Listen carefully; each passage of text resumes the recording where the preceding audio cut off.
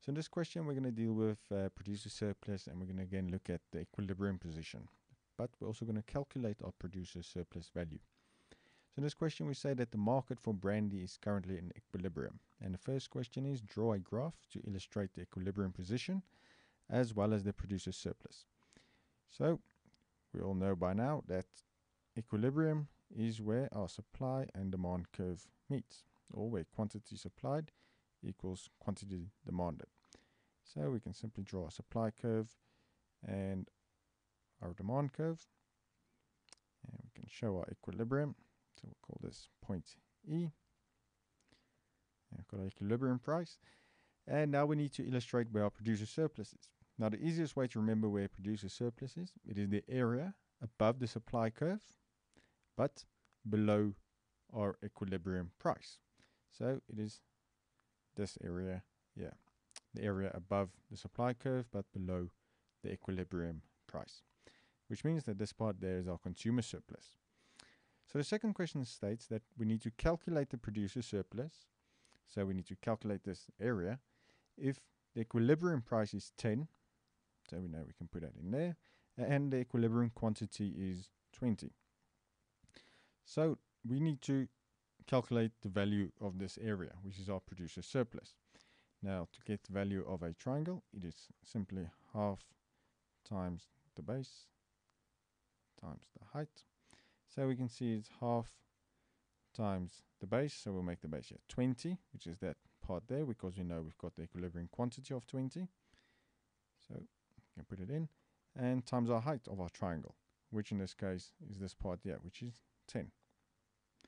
So it's simply going to be 10 times 10, which gives us 100. So the value of our producer surplus is 100. As simple as that. So the next question, I'm just going to change the color of a pen here. States that suppose a natural disaster hits the producers of brandy. Show the new market equilibrium and the new producer surplus. So if a natural disaster hits, and which means that now the producers of brandy can't produce the same quantity as they used to, because there's some natural disaster which influences their production. It means they're going to produce less. So we know that the quantity is now going to be less, our equilibrium quantity. And the only way we can have a equilibrium quantity which is less than 20 is if our supply curve shifts to the left. So we'll indicate it as S1.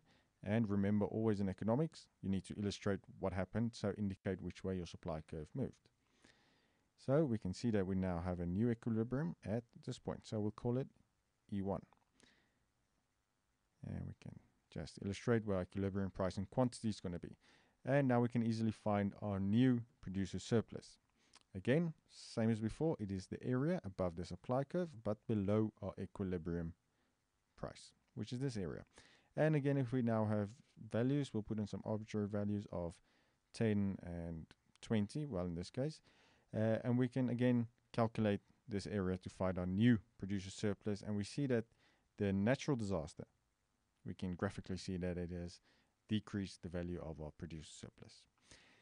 Guys, although this question deals with producer surplus, we can quite easily just do the inverse of finding the consumer surplus, same method, and we can again see that the consumer surplus has also decreased. So this question can go either way, or they can simply ask you to calculate both and to indicate what has happened to producer and consumer surplus.